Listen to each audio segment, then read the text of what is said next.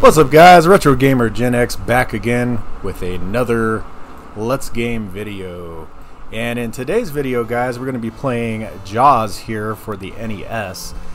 This is kind of my Shark Week video, so there's going to be a few of these shark-related video games coming up, so just kind of keep an eye out for those. Now, this is, like I said, Jaws on the NES. This is probably like the fourth time I've actually played this game, guys. I really never played this back in the 80s, and I never rented it, never played it. I knew it did exist, but honestly, to me it didn't look like that good of a game, but it really does have some pretty good gameplay for an LJN game. As you guys know, some of these LJN games get criticized left and right for their gameplay and how tough they are and just how bad they are, but this one's really not too bad. Does it really follow the movie as far as, you know, what's going on? Well, I guess you're trying to kill Jaws. You're driving a boat around, which I'm assuming is the Orca. But yeah, other than that, I don't remember them killing rayfish and jellyfish and all this kind of stuff. So really, the point of this game, guys, is to kill all these other, this other sea life, and collect the shells. You'll see those conch shells pop up. The more conch shells you have, the more power you have to be able to take on Jaws and actually defeat him. Honestly, like I said, I don't know how many shells that takes because this is my fourth time playing the game. And it is kind of a fun game, I'm not gonna lie. I'm actually enjoying playing this. Might be something that I might try to take on and try to defeat. Looks to be pretty tough, though. This is definitely not an easy game. The first few levels or first few screens are kind of easy, but then after that, yeah. I'm just kind of sticking to the bottom of the screen here, guys. As you can see, it just makes it... Whoa! Maybe it doesn't. There was a shark there. Now, that wasn't Jaws. That was like a baby shark. Baby shark. What's that song? Yeah, you guys know what I'm talking about. But anyway, also, guys, how do you guys feel about Shark Week? Do you guys dig the Shark Week thing on the Discovery Channel? And I believe National Geographic also does it as well. Me and the wife love this time of year. We love watching these shark videos and learning about these amazing millions of years old predators. You know, honestly, sharks have been around far longer than us humans have been. And that goes to show you how good of a predator they are. In nature, if you can't make it as a species, you're going to go extinct. And sharks have been around for millions of years, even before like the dinosaurs, I believe. So, pretty cool. So with this game here, guys, like I said, you just got to keep killing things, collecting these shells. Eventually, like after I kill the shark here, it'll go out of the screen and go back to the boat screen. But it actually might go to the bonus screen after this. Yeah, it did. So in this, you're in the boat and you got to... Oh no, you're in a plane. My bad. You're in a plane and you got to drop these bombs to try to kill these jellyfish. Kind of reminds me of the Galaga bonus stage, honestly. Also, guys, if you guys hear a fan in the background, I do apologize for that, but it is 2 degrees outside right now in Colorado, which is plain ridiculous. Now, granted, it is summertime, but we are in like a week full of these triple-digit temperatures now, and honestly, I'm getting kind of sick of it. I've been kind of putting off YouTube because of it, because I know how loud the air conditioning is in the background, but yeah, I just couldn't put it off anymore. I had to do a little bit of YouTube here, guys.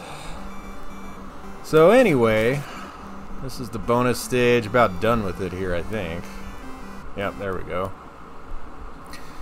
Alright, 17 bonus shells collected is 5. So, like I was saying, the more shells you have, the more powerful you are, the more... there's Jaws right there, guys. So I'm going to go ahead and hit him. Just kind of show you what Jaws is like. So first you got to take him on with the boat and throw these bombs at him. Then he'll knock you out of the boat. And then you got to take him on one-on-one. So yeah, definitely pretty interesting here, guys, with this. Taking on old Jaws. But this is a fun game, and I say it definitely does have some replay value, and of course I died.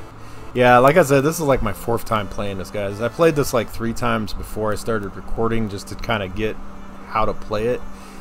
I had to read the instruction manual and all that other stuff too, just to kind of see what we were doing in the game. Like I said, I've never played this, so it's kind of cool to play. Oh, now we're in the shallow water, so it makes it even harder. So I'm definitely going to die here.